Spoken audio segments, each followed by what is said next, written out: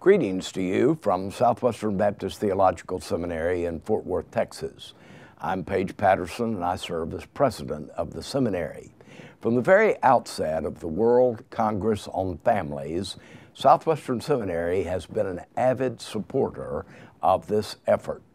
We're happy to be coming to Sydney, Australia for the meeting this year. We want to invite you to come and be a part of the Congress on Families because the family is the most important single unit in the social order. It is well known that where the family collapses, the entire society is usually not very far behind. And so the family is God's special chosen unit to bring order to the social environment and to make it possible for people to relate to one another in the appropriate way. If you have a traditional family with a mother and a father, the children learn from mom and dad how to relate to one another and to the larger public. They learn love, real love, not sloppy, syrupy sentimentalism, but genuine love, the real thing that makes a difference. They learn forgiveness. They learn how to respond to the needs of others and meet those needs.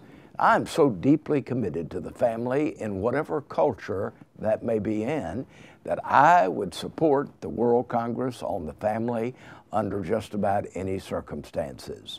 Whether you happen to be a Muslim family in the Middle East or a Hindu family in India or a Christian family somewhere else in the world, the fact of the matter is that the family is still critically important. We live in a day when many things that have been the cement of society seem to be falling apart.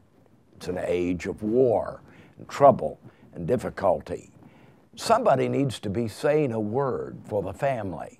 Somebody needs to explain to our various cultures how it is that the family does act as the cement that keeps a social order together and moving productively.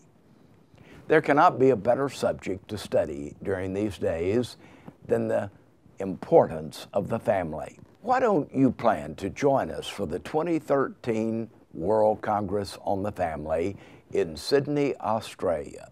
What a great place to come to see a portion of the world that a lot of people have never seen, and at the same time give ourselves to the careful study of the most important of all of the social agencies, the home.